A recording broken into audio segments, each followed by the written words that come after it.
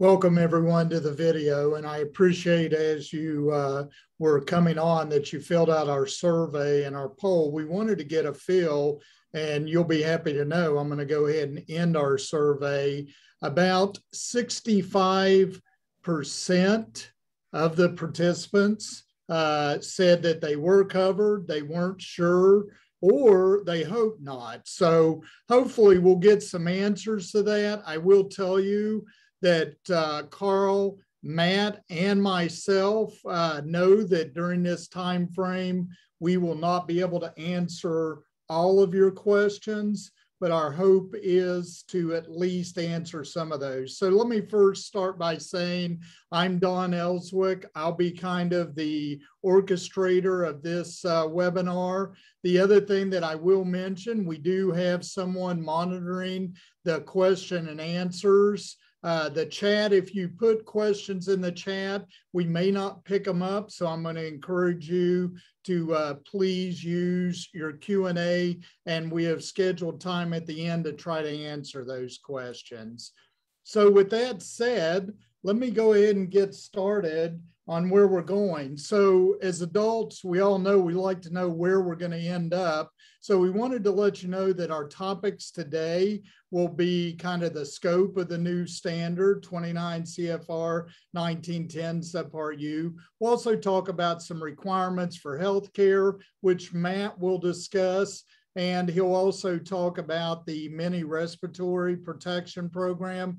Then we'll bring in our legal expertise, Carl, that will talk about incorporation by reference and some of the latest COVID-19 trends and scenarios. The other thing that we wanted to do, and I'm going to cover this fairly quickly, is that OSHA also updated its guidance for general industry. So I wanted to make sure that you understood, obviously guidance is not a mandatory standard. However, as it's been enforced, there is an active COVID national enforcement program. And definitely we want to make sure that as we're looking ahead at the standard, that we do understand the difference between the guidance and the standard itself. So once again, the updated guidance shift focus to protecting non-vaccinated and others at risk. It really encouraged incentives for vaccination. And again, as OSHA has done during this entire pandemic, they've encouraged you to link up with CDC data and best industry guidance. So this is some of our shared actions. I had a couple of people ask about, will we get these slides? We are planning to send out the slides, but we wanted to talk about some suggested actions. Those include, as we're going across the top, time off, quarantine unvaccinated, implementing the physical distancing, providing unvaccinated with face coverings. And then again, we'll talk in the ETS about how to verify vaccinations. And again, we'll talk legally. The other thing that we need to think about is how do we train workers? And the other thing that's very important at the end of this is retaliation protections and also applicable other OSHA standards which have been talked about. With that said, we want to quickly, and I know we're going to talk about some of the things during the webinar about whether this applies to you. And with that to start, first of all, it applies to all settings where employees provide healthcare services or healthcare support services. Again, one of the things that I want to encourage is there is a great flow chart that's on the OSHA webpage, and we'll be providing that afterwards. But I wanted you to see that potentially some of the affected workspaces that are over here on the right in the box, and in particular, some of the support services and how they're defined. So with that said, when does the Emergency Temporary Standard or ETS apply to non-healthcare facilities?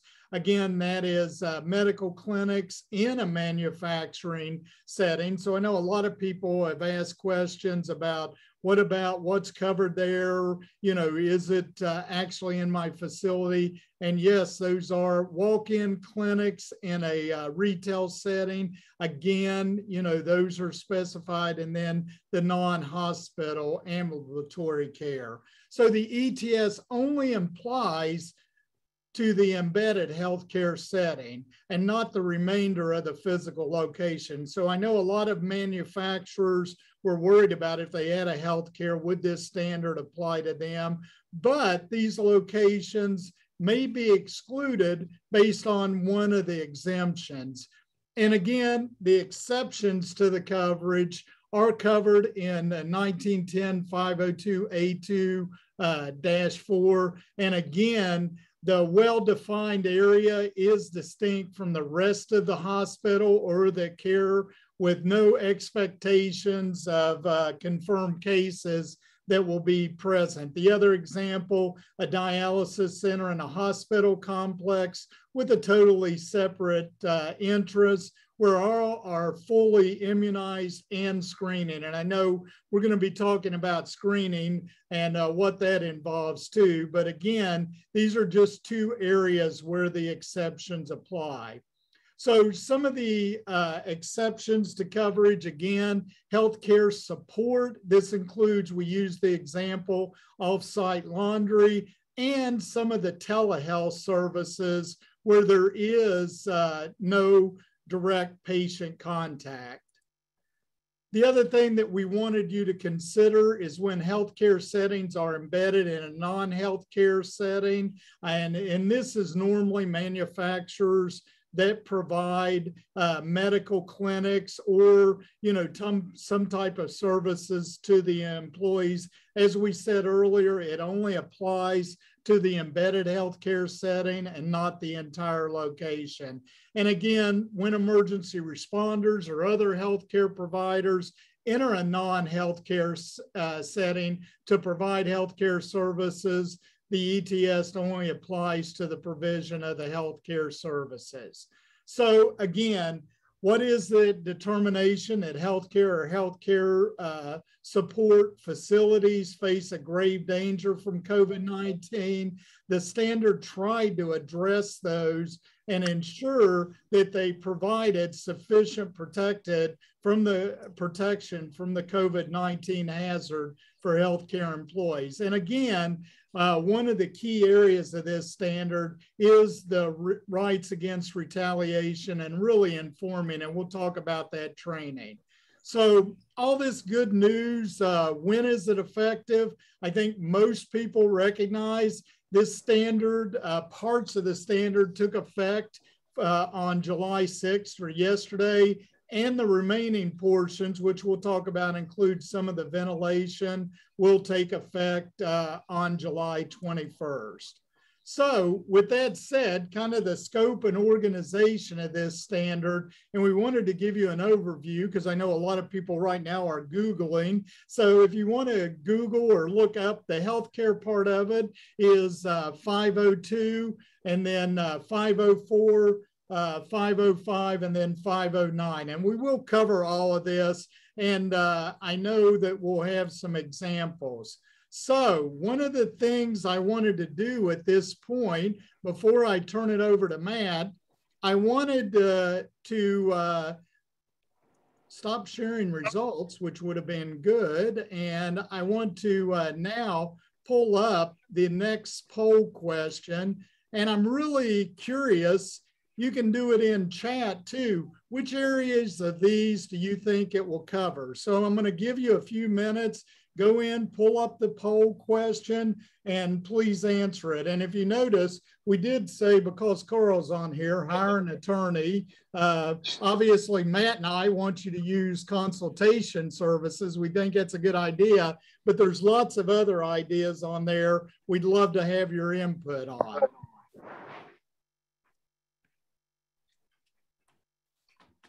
And again, we'll give a few minutes here to kind of let that go through. I think we've got about 20 votes, so over halfway there.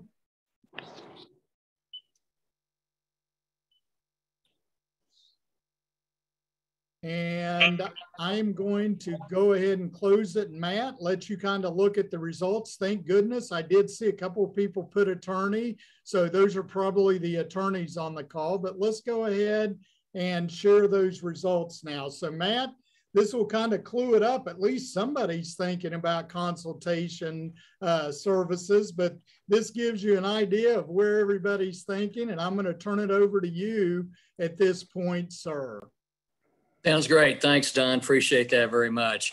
Yeah, I'm glad to see that some folks are considering using consultation. Looking over the list, I think some of you are red hot on some of those. This is a very comprehensive standard. Having said that, it applies to not every work site. This is a healthcare standard, make no mistake. As Don mentioned, this applies to work sites where you have healthcare services or healthcare support services, hospitals, nursing home, long-term care, healthcare settings in non-healthcare environments, such as the medical clinic that might be in a manufacturing environment, the walk-in clinic in a retail, and you also have autopsy settings in funeral homes, mortuaries, and morgues. So move on to the next slide. We've actually got quite a few items here that we're going to be trying to hit on here in the next 20 minutes or so. As much as anything, because people are very interested in knowing, obviously, well, is there a way that we can get around this particular rule? So basically within the scope of 502A, the ETS would not apply to provision of first aid by a non-licensed provider, dispensing of prescriptions by pharmacists in retail settings. And again, that's just the dispensing of prescriptions. If there are healthcare services being provided, that could be a game changer. Non-hospital ambulatory care settings if non-employees are screened. So that's hospital ambulatory care settings if non-employees are screened. In hospitals, so that you're talking basically your clinics where people would walk in to get services, not in a hospital. If non-employees are screened, you do have some exemption. Hospital ambulatory care settings, if they're in a well-defined area, and let me submit that if you have to ask whether you have a well-defined area, you probably need to take a very close look at exactly how you set that up. If there are questions about whether you have a well-defined area, certainly you want to get those resolved. In a well-defined area where you've got all workers fully vaccinated and non-employees are screened. Home healthcare settings, if all the workers are fully vaccinated and your non-employees are screened. Off-site healthcare support services. Oh. This could be like laundries and other support services that you would have that are related to healthcare, and then telehealth services outside of a direct care environment. So the first things that we start off, and this is very consistent with a lot of your OSHA health standards, is a plan, some type of plan. In bloodborne pathogens, we have an exposure control plan. We've got a COVID-19 plan. So in well-defined areas where we have no reasonable expectation that any person with suspect or confirmed COVID-19 will be present, first of all, paragraphs F, which pertains to PPE, paragraph H, which pertains to physical distancing and physical barriers, would not apply to employees who are fully vaccinated. People frequently ask, well, what is the role of the vaccinated person? There you go. Example, and I think we kind of went through this a little bit. If you've got a clinic that's in a manufacturing facility, 502 would apply to the nurse's duties, and it follows the nurse, whether she's in the clinic or out on the plant floor.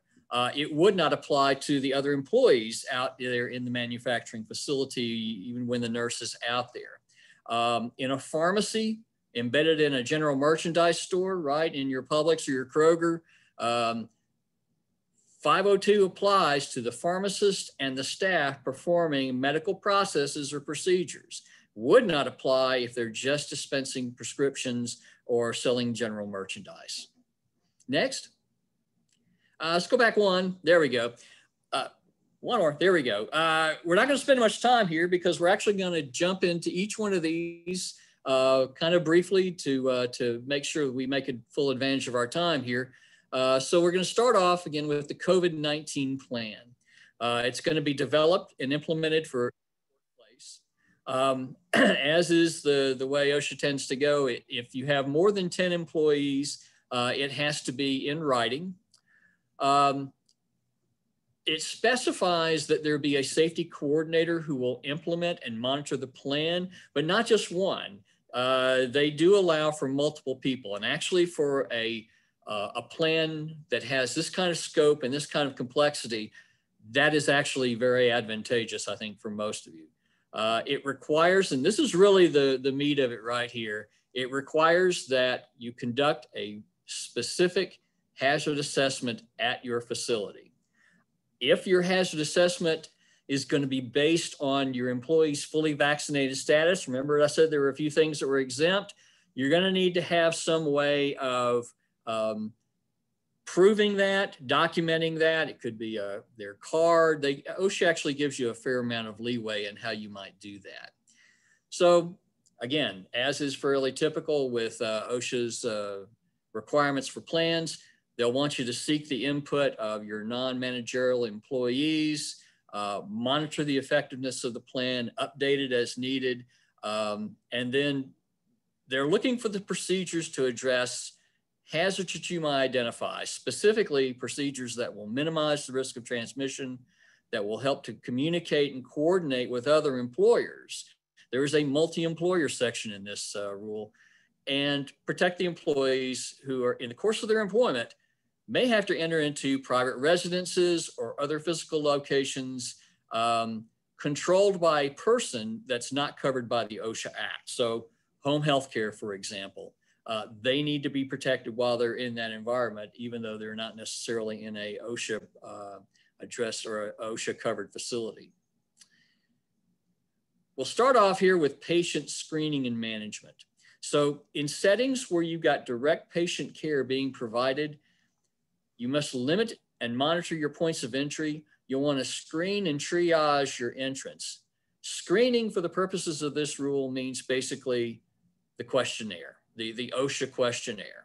You need to implement other applicable patient strategies in accordance with CDC's COVID-19 infection prevention and control recommendations. We will see this happening a number of places in this rule where OSHA has incorporated by reference a lot of different previously existing CDC guidelines. So if you've been keeping up with those, good, because those are actually going to be folded into the context of this standard as we move through. So examples of patient management would be telehealth and other situations. Employers must adhere to this, and this is just a standalone paragraph in the rule, just this one paragraph. Employers must adhere to standard and transmission-based precautions in accordance with CDC's guidelines for isolation precautions. That's basically a straight incorporation by reference in a single paragraph that is nested within this overall rule. So some of the examples for that, you would actually go to that document to get more information on tight-fitting face masks for patients, the physical distancing involved, hand hygiene, ventilation, outdoor triage, meaning basically before you come indoors, we're going to see who's potentially at risk. We're now into personal protective equipment. Face masks versus respirators. Hopefully everybody's got the difference between the two of those now. Your face masks designed to protect others more so than yourself. They must be FDA approved or authorized. Employers are required to provide a sufficient number of those and ensure that they're being used. Make sure you've taught people how to wear these things to cover the nose and the mouth, because actually in OSHA's compliance directive, that is one thing that they will look for when they go to do their inspection. If they see people wearing face masks the way that I see people wearing face masks, those who still do, there could actually be some problems. So cover the nose and mouth when indoors, when occupying a vehicle with other people for work purposes. you'll want to provide a sufficient number of face masks to allow for at least one change a day whenever they're soiled, damaged, or more frequently if necessary. If you have a respirator that you're going to provide, but it's not required, then you're going to be complying with 1910-504. We'll get to that in just a bit, not just yet though.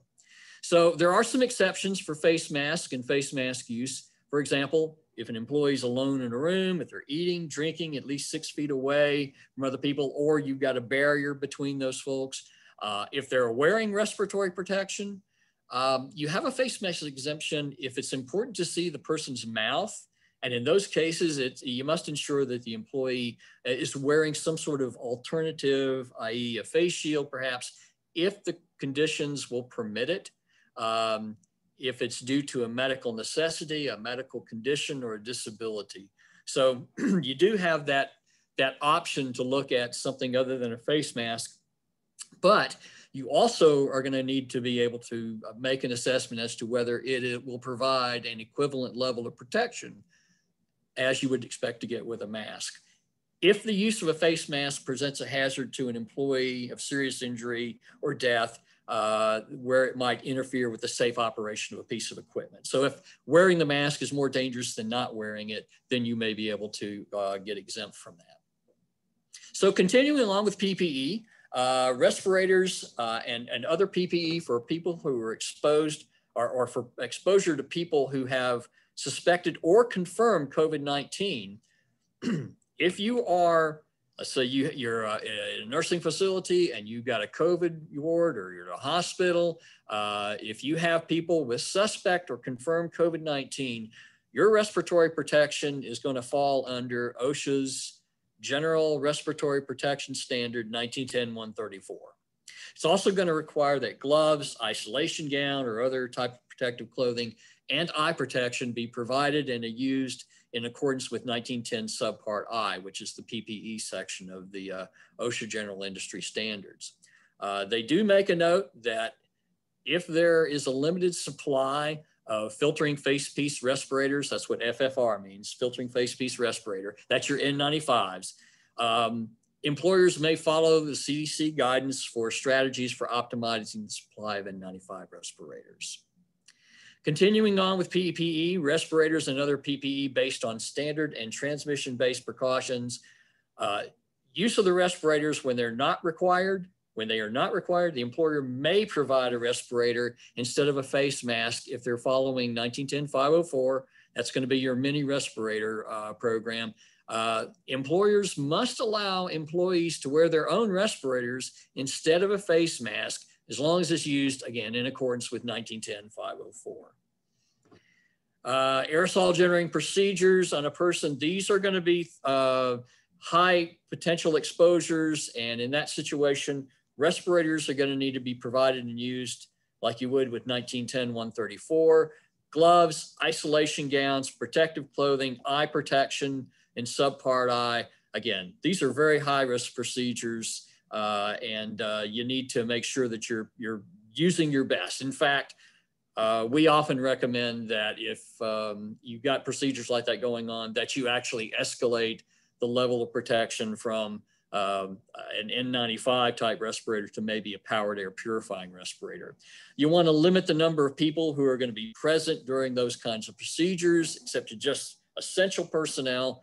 You want to perform that procedure in an aerosol infection isolation room, meaning a room that has controlled airflow that will not allow that to flow into other areas of the facility.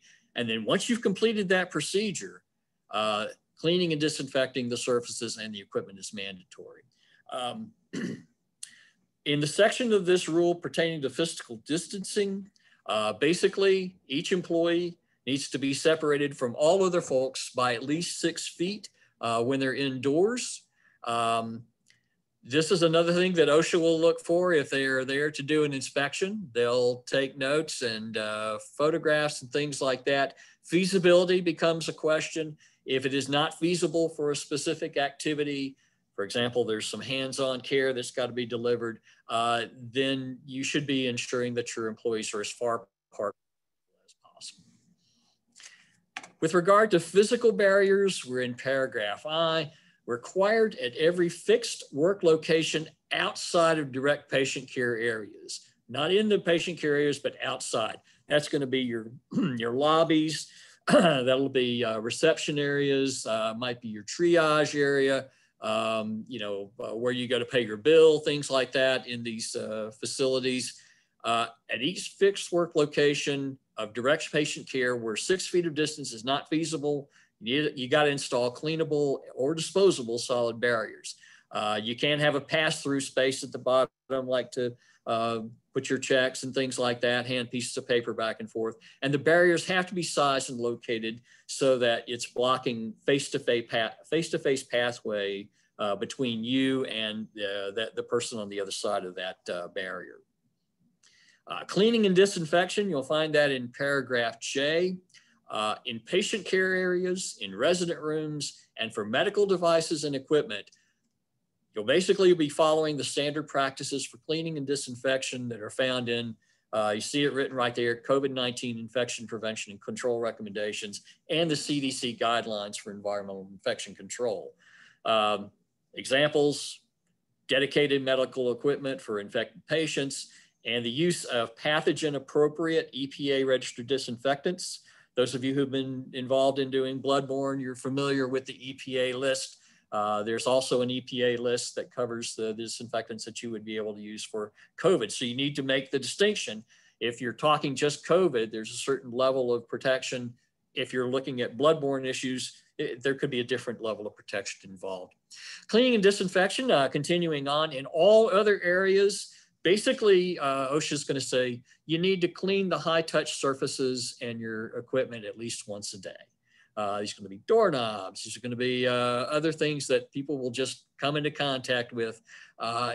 If an employer becomes aware that a person who's COVID-19 positive has been in the work environment within the last 24 hours, then the expectation is that there would be cleaning and disinfection done in accordance with the cleaning and disinfection guidance from CDC of any area, any materials, equipment that are under the employer's control that might have been contaminated.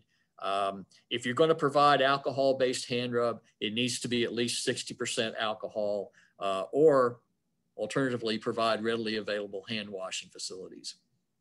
Ventilation. In employer-owned buildings or controlled buildings with existing HVAC systems, basically what OSHA is saying is you need to follow your manufacturer's instructions and specifications on the in-place HVAC that you've got. They're not requiring people to completely re-overhaul their HVAC systems, but they are expecting those in-place systems to be operated with as high a level of filtration as possible. If it's compatible with the system, you'll see a bullet there that says use air filters with a MERV rating of equal to or greater than 13. The higher the number, the better the filtration, if it's compatible with the system. It also goes on to say, though, if you can't get up to 13, use the highest that you can for the system. Of course, replace them as necessary, maintain clearance of outside air intakes, because one of the things that also becomes important in the dilution of control is bringing in as much outside air as you can manage with that. In certain situations, you may have to have airborne infection isolation rooms. So basically, we'd be maintaining and operating those in accordance with their design and construction criteria. They're there for a specific purpose. And OSHA also says there are additional measures to increase ventilation in some of the CDC ventilation guidance. In section L, health screening and medical management, basically we'll be screening employees. Again, that's the questionnaire before each workday and at each shift. Self-monitoring, in other words, the employee can self-monitor, or it can be conducted in person at the site by the employer when the employee gets there. Any required screening COVID-19 tests would be rendered at no cost to the employees. There is a requirement on the employee to notify the employer of COVID-19 illness or symptoms. And specifically, here's what we've got. If there's a confirmed positive test or diagnosis, got to tell the employer. If there's a suspected diagnosis, and you've been told this by a healthcare provider, you got to tell your employer. If you've experienced a recent loss of taste and or smell, no diagnosis necessarily required, but this has happened, you got to communicate that. Or if you've got a fever of greater than 100.4 and a new unexplained cough with shortness of breath, you've got to tell your employer about those things, because that's going to be an action trigger. The employer notification would then follow from that, because you may have employees who have potentially been exposed to individuals who have tested positive for COVID. Employer notification is going to be triggered by any positive person in the workplace, except patients in the work sites where you have services normally provided to COVID-19 patients. Needs to be done within 24 hours, needs to be done for each employee who's not wearing a respirator or other required PPE, who's had close contact. You want to document when that occurred, who was working in that environment during that period of time. Next slide. You'll also have an obligation under this paragraph to notify other employers. We said this was multi-employer, notifying other employers whose employees were not wearing respirators or other required PPE, who may have had close contact or who worked in a part of the work area where that person was present during the potential transmission period. Now, what we got here is a really nice chart that I could probably spend the next 10 minutes going through. We don't really have time to do that. It basically outlines your medical removal options here. This, I think, it's pretty self-explanatory. If you wanted to get something that was a little more detailed, there is actually one on the OSHA website that goes into a little more of the particulars about this type of thing. So basically, you have people who meet the positive test diagnosis criteria, they're going to be immediately removed until they are able to return to work and they've met that return to work criteria. You've got persons who have suspected or symptom criteria, they're going to be immediately removed until they meet the return to work criteria or they get a negative PCR test. And for people who have close contact, they're going to be removed immediately, either for 14 days till they've had a negative PCR test taken after 5 days, or and then you have working remotely or in isolation is an acceptable alternative to removal. OSHA got into some new territory here with medical removal protection benefits. So basically, employers with 10 or less employees are exempt from providing removal pay. You can have an employee to work remotely or be in isolation. And if you do so, that person is entitled to their same pay and benefits. Removed employees would maintain their regular pay and benefits up to $1,400 per week. Employers with less than 500 employees, in the third week of removal, you're limited to only 2/3 of the pay, up to $200 a day. And then if there are other forms of compensation that are provided, that may further reduce the payment. When they do return to work, very important that they are allowed to return to their same job status, pay, and everything else. They didn't lose anything during that period while they were out. Your return to work criteria, you're going to get that guidance from your healthcare provider or from the CDC. Vaccinations, employer must support vaccination by providing a reasonable time and paid leave for the vaccination, and also for any side effects that might be experienced following that. Training, I'm just going to kind of let you read that over. This is all going to be provided to you as a resource. It's basically explaining all the things that I just went through about COVID-19 transmission, your policies, your protection, the procedures that you've got in place, your policies for multi-employer workplace agreements. So it's all pretty self-explanatory. Don, I'll ask you to move on to the next slide there. Continuing on, again, policies and procedures, PPE, cleaning, disinfection, screening, the sick leave policies that you have that might play into medical removal, and then also the identity of the folks who are going to be specified in the plan. How employees can get copies and of the procedures and also of the written plan itself. Next. You got changes in the workplace, changes in the employee's job, then you're going to be doing additional training to cover that. And then opportunity for interactive questions and answers. So just sitting down, having them read something and then signing off on a piece of paper would really not be adequate. OSHA is kind of doubling down on the anti-retaliation parts of this. In addition to 11C, they've got a section in here that basically says you as an employer have to inform employees of their rights to protections, and you may not discharge or discriminate against any employee who exercises their rights. In requirement, in section P, requirements that are implemented at no cost to employees.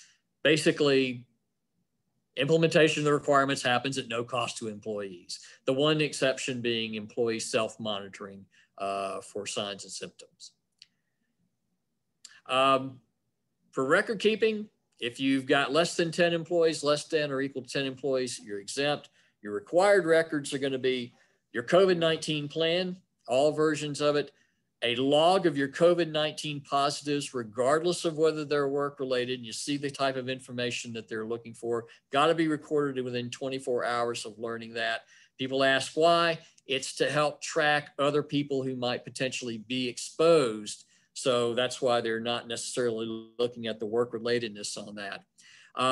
If you are asked to produce records, here's the schedule there. Your COVID-19 plan should be available to employees, personal representatives, authorized representatives, individual COVID-19 log entries for a particular employee, again, to the employee or anyone with written consent, or any redacted versions of the COVID-19 log need to be provided at the end of the next business day after request is received by the company.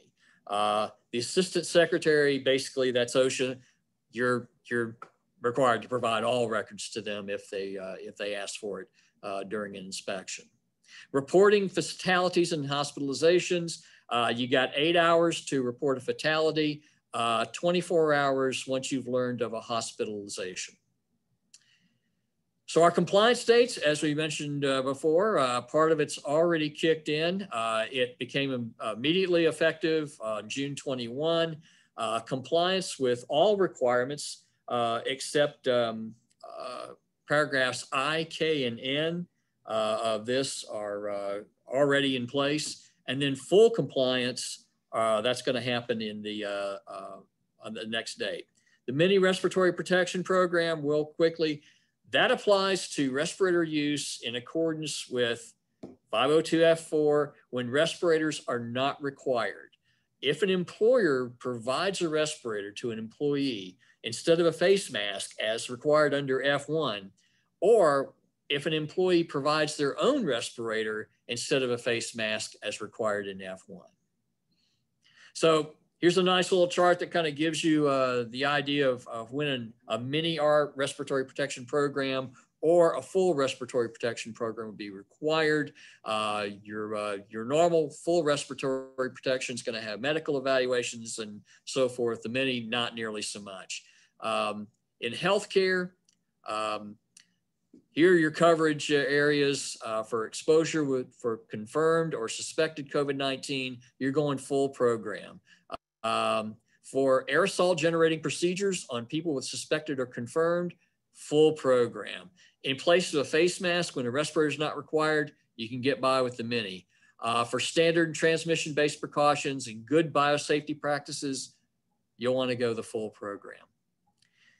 Responsibilities of employers when workers provide their own respirators. You need to provide the workers with a notification that basically informs them to take precautions, take care of the respirator that you're using so that your use of the respirator itself doesn't present a hazard to you. Additional training responsibilities for employers if they provide respirators to workers, how to inspect, put on, remove, limitations, the capabilities of the respirator, storing, maintaining, inspecting the respirator, how to do a user seal check, how to recognize medical symptoms of perhaps the respirator itself creating issues, and the training needs to be at an appropriate, understandable level for the employees. Again, some additional responsibilities when you provide respirators to workers, you need to make sure that they know how to do a user seal check. If it's a tight-fitting respirator, ensure that if the respirators are going to be reused, that they're being reused properly, and ensure too that the discontinuation of a respirator when employee or the supervisor reports medical signs or symptoms related to their ability to wear a respirator. Not everybody can wear negative pressure respirators comfortably, and so that becomes a potential issue. So that's it. That's the day at the races with regard to the different elements of the standard. It was quick. This is where reach out to us in consultation. We'll be happy to help you. I'm going to hand it off now to our friend Carl, who's going to take it from here on some of the legal issues. Carl? Hey, thank you, Matt. Can you hear me all right, Don and Matt? Am I coming through? Yes. All right, great. Couple of things before I get started. Number one, you need to remember that COVID-19 is a constantly changing landscape. It's a moving target. What we tell you today may change in a week, a month, or 2 months. However, the issuance of this COVID-19 standard, even though it says healthcare industry that it's applicable to, does give us a sense of permanency. The second thing is what I'm going to talk about today is informational in nature. It is not legal advice. And my malpractice insurance carrier is very glad that I said that before I began talking. Finally, before you buckle your seatbelts, because we're going to fly through these slides, we are talking about a COVID-19 standard that is directed to the healthcare industry. However, many of these principles that Matt covered very thoroughly are also applicable to all industries by way of something that is known as the general duty clause. So if you're in manufacturing, if you're in the service industry, many of these issues and points that were covered by Matt are applicable to you as well.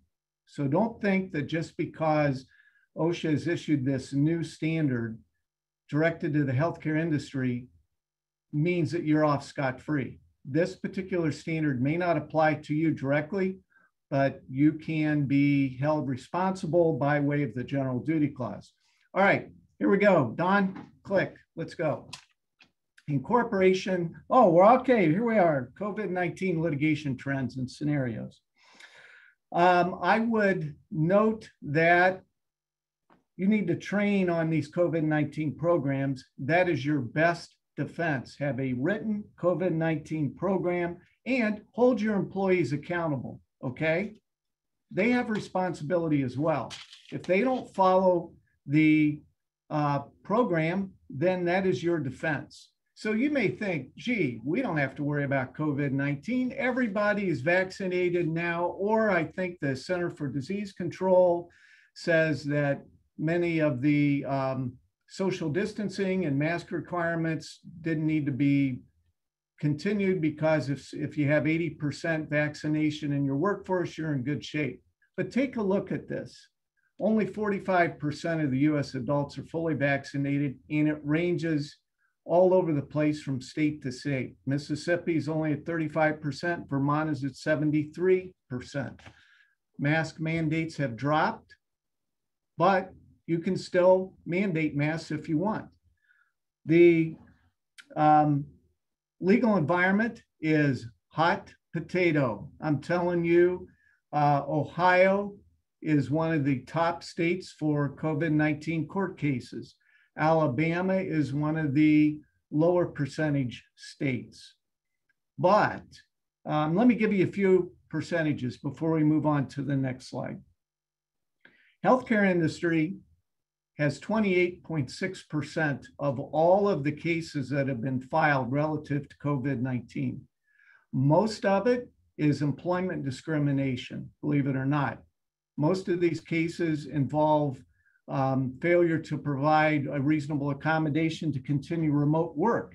In Ohio, the healthcare industry is the top industry being sued in employment discrimination. In Alabama, manufacturing is the top industry being sued. In our office, we have quite a few cases involving retaliation and discrimination for complaining about an unsafe workplace. So it's all over the board. Next slide. And when we say all over the board, it's all over the board. It's everywhere from Wisconsin to North Carolina. There are law firms that are going to send their kids to college based on COVID-19 litigation.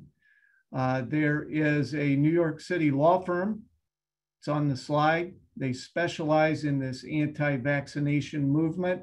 We're going to talk about a high-profile case from Texas and the vaccination mandate. Here it is.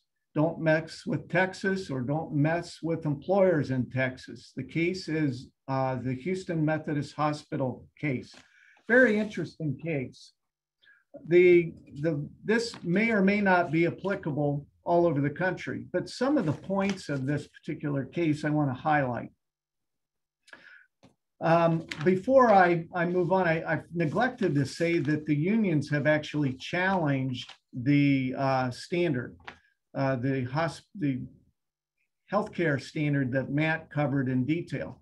What they're saying is AFL-CIO and a nurses union filed petitions because they're saying, hey, there are other industries that should have been included in the standard and not just healthcare.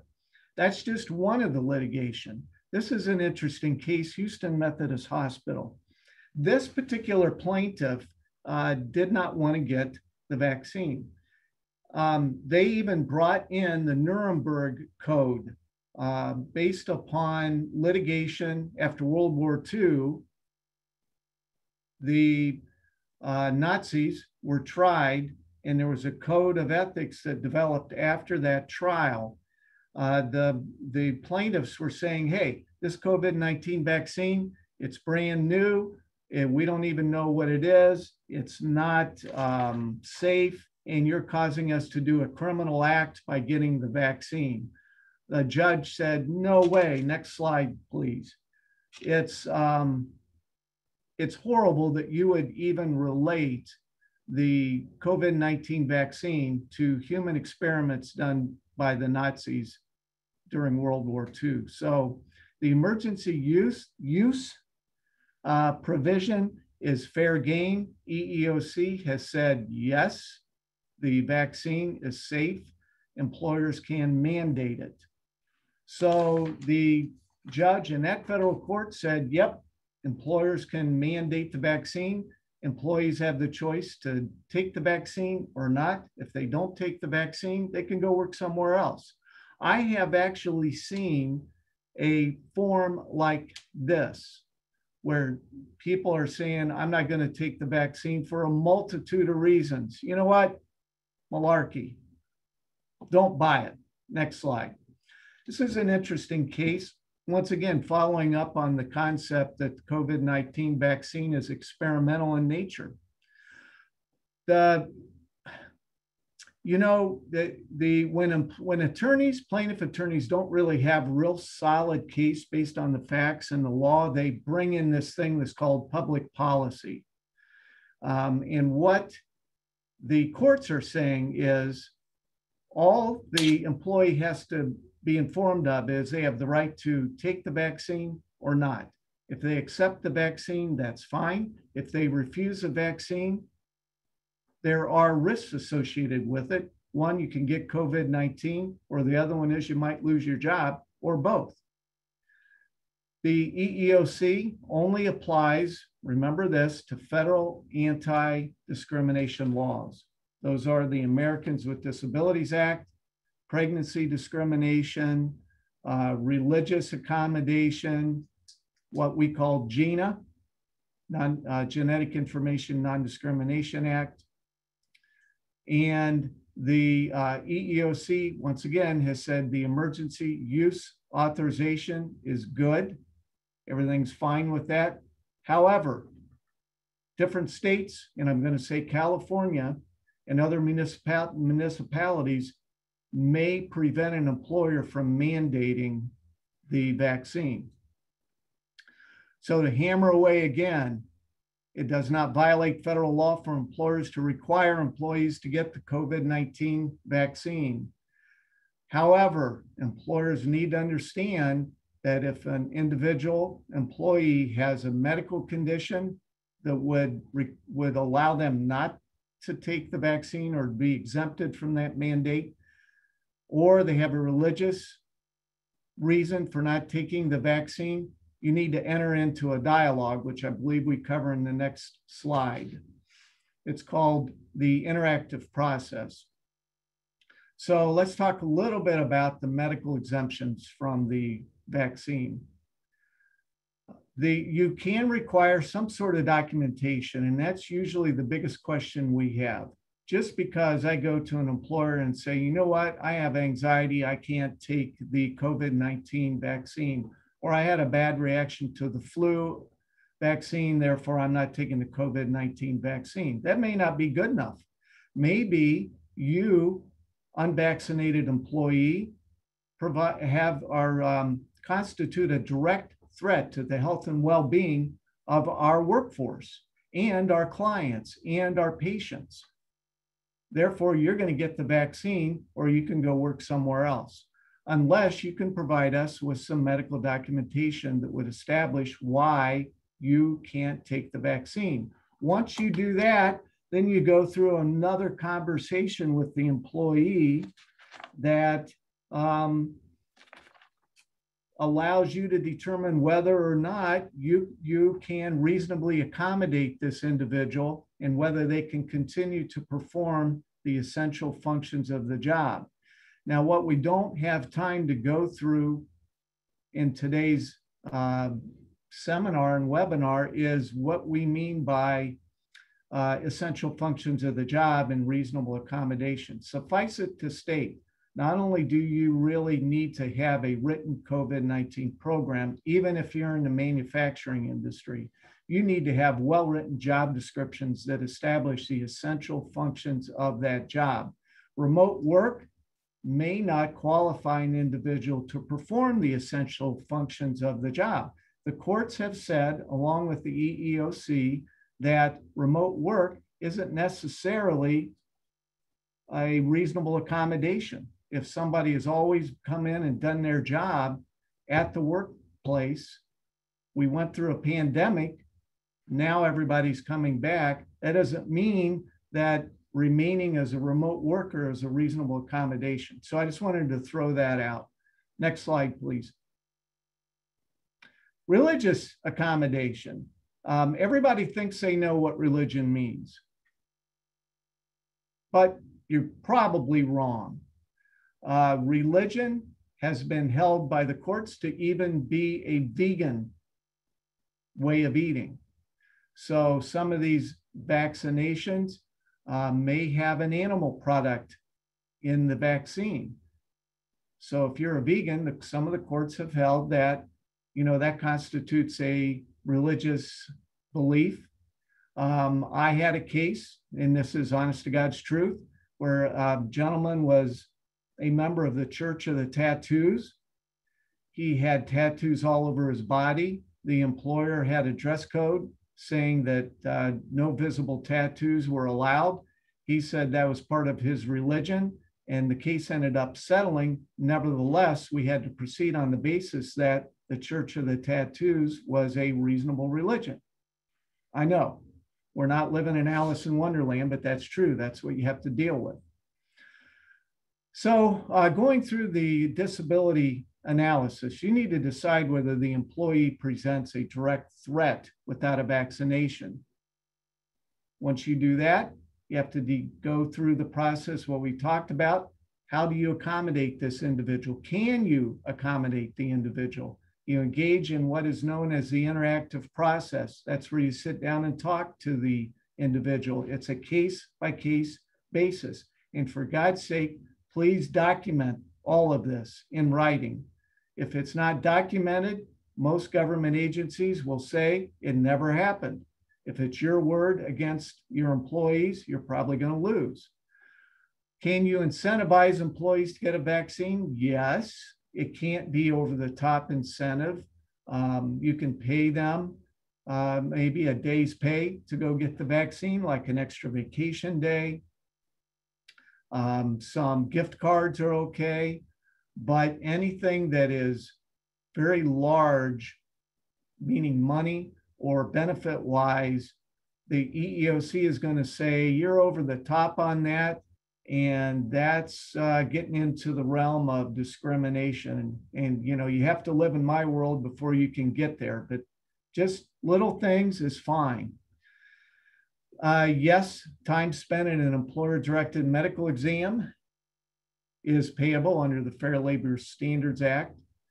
And if you're requiring them to even go get a medical test of some sort, that is compensable as well. Check with your attorney. Anything under the Fair Labor Standards Act, anything involving wage and hour is fraught with problems. So check with a good attorney before you launch into a program. Liability, that's sort of what we're talking about. Employers can do it. I had a professor in college, philosophy professor, who would say, just because you can do it, should you do it? Well, that's your choice. Mandatory policies, yes, but you're going to face a risk, such as the Houston Hospital Association faced. Failure to accommodate, as I talked about, is the biggest issue that employers face. Workers' compensation on a mandatory vaccination basis, yeah, it can be a workers' compensation claim, but every state is different. Workers' compensation is a state-operated program, insurance program, so it's a little bit different in every state. Here are some of the recommendations. This will be about the third or fourth time I've said it. You need to have a written COVID-19 policy, and it starts with a single point of contact for your employees to go to for questions and even requests for accommodation. Give them information.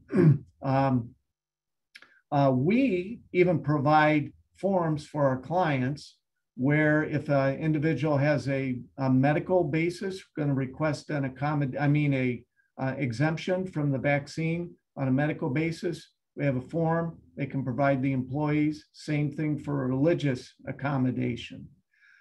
We also strongly recommend that the vaccines be administered by an outside party, a third party, that reduces your liability. There would be the appropriate consent forms, disclosure forms, waiver forms, all information relative to the vaccine or the exemption from the vaccine is confidential in nature and must be held separate from other personnel documentation. Yes, employers may have to accommodate employees who are already vaccinated, but they still express concerns about COVID-19. And that gets into when I talked about every issue is a case-by-case basis. So it's confidential. Next slide. We run into this all the time, especially in the Midwest. I don't know about the South. Definitely the Northeast may not be friendly and talk to people, but in the Midwest, and I believe the South, where Don and Matt are from, you tend to be friendly and you talk to people and you just ask them questions. How you doing? Have you gotten the vaccine? Why didn't you get the vaccine? Just shooting the breeze. Well, you know what? That gets you into all kinds of trouble. So treat it as a hot potato. Vaccination, either way, yes, they got it or no, they didn't get it, is confidential. Don't discuss any medical details of an employee with anyone. Next slide. I touched on this temporary telework or remote work during the pandemic does not mean that that was a permanent change in the essential functions of the job. It's always a fact-specific analysis. You have to look at your state and local laws and not just the federal laws. You need to determine a voluntary vaccination process versus a mandatory vaccination process. Most of our healthcare clients move towards the mandatory vaccination. Most of our non-healthcare clients do not require vaccination on a mandated basis. So Don, are you taking over from this point? Yeah, I got to tell you, you guys did great. We're right on time.